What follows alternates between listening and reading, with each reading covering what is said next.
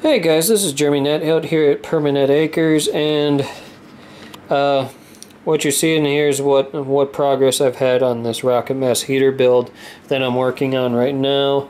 I've decided to add one of my heat risers that I made the past year,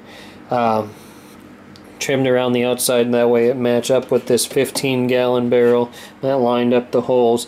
And I'm planning on coating this whole thing with my refractory lining cement like I did with the crucible, which is sitting over here, and coating this little heat riser, cleaning off the magnesium silicate all the way down, and then coating that also, and coating the outside wall of this heat riser here. Now, what progress I made is I've cut out the spot for the wood feed in here. I poured a layer of dense castable refractory in the bottom, and then once it cured up good, slid the bottom fire brick in place, which I poured it specifically so that the bottom brick would line up with exactly with the bottom of the mouth of the little rocket stove that I made last year, and then cut my 2 fire bricks to height on the sides, and then ran the top fire brick, and then I went through and mixed up some refractory, went around the outside of both walls and filled in on the inside here just to make sure it was thoroughly encased. Broke up some fire brick and kind of dumped it in the bottom here where I just basically need some fill space anyway. And then I'll be cutting out for the pipe at where the very top of it will match up with the same height as the very top of the mouth of the feed. It's set at 24 inches down from the top here, so the very top of the out pipe will be set at 24 inches, and then once I get it in place, I'll set the 30-gallon drum down in place, mark the inside and outside edge of the 30-gallon drum, make a cut in the actual pipe itself, cut it down the middle, and peel both sides out.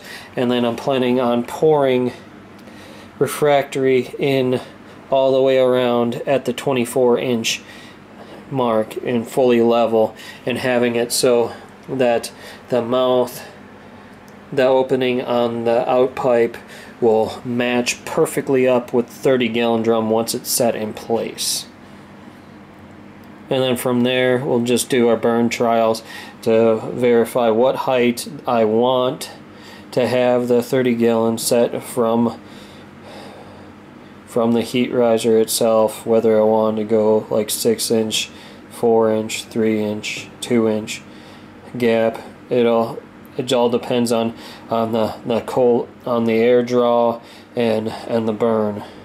And then also I'm going to be working, I need to start planning out exactly how I want the stratification chambers set up and the mass unit put in place. But first I'm going to have to pull out the wood burning furnace, so I got to unbolt it and then slide it out.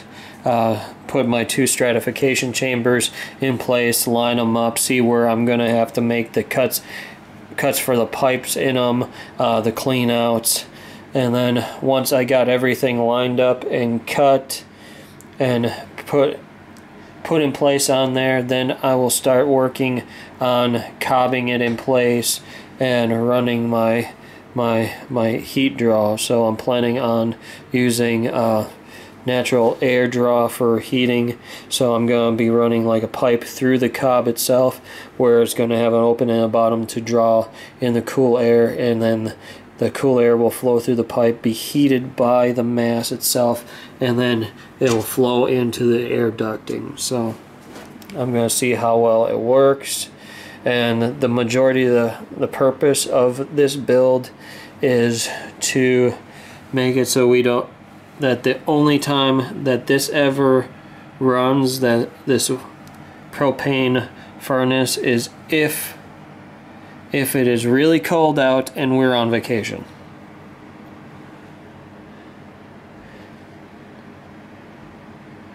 I'm planning on eliminating the use of this except for in situations when we're not home. So, and then the only time I really like how propane stoves work. So we got a propane stove, but it doesn't use much propane at all to use it all year round. So most of it's just to make it so that we don't have to utilize the propane furnace except for when we're gone.